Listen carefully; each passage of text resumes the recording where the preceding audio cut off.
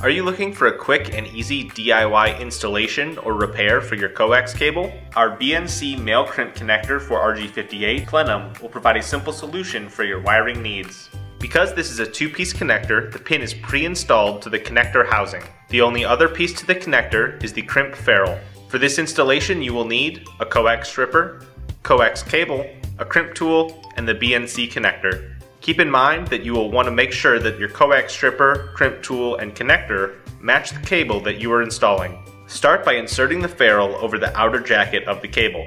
Then, using your cable stripper, strip back the outer jacket and dielectric. The advantage of using a cable stripper is that it will strip back the jacket and dielectric at the same time. Pull back the braided shield and insert the connector onto the cable. Apply pressure and twist to make sure that the center conductor makes contact with the center pin.